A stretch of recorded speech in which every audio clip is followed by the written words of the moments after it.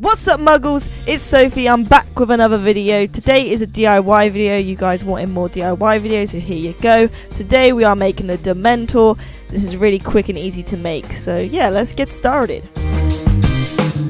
First you'll need some glue, a paintbrush, newspaper, some black paint, and also a hanging skeleton. These are so easy to find at the moment because it's currently Halloween, so go into any shop and you'll find it. If not, go on eBay and type in hanging skeleton. Step 1 is to pour the glue into a small bowl.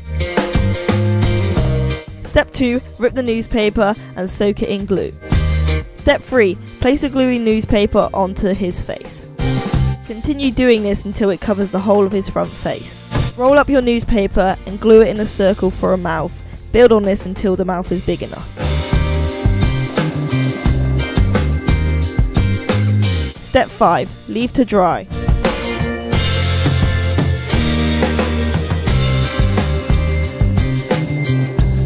Step 6, once dry, paint all the newspaper black.